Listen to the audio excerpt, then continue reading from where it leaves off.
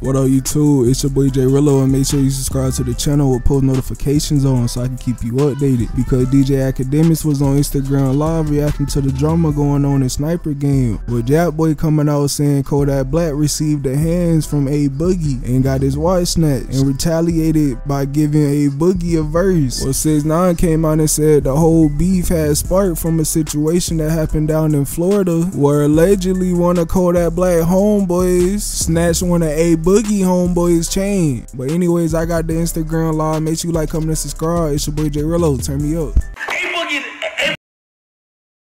They shot A Boogie. No, A Boogie, my nigga. Why you not listening to that? They shot A Boogie Man in the stomach and took a hot bridge chain. I swear to God. I swear to you. They shot him in the stomach and took his chain. They took a hot bridge chain. In Florida, they went down there for the BT wood. I'm dead serious. And it was Kodak people. Don't from it. They shot one of A Boogie's mans in the stomach and took a hot bridge chain. Stop it. I'm dead serious. You want to hear it? No, don't play the song.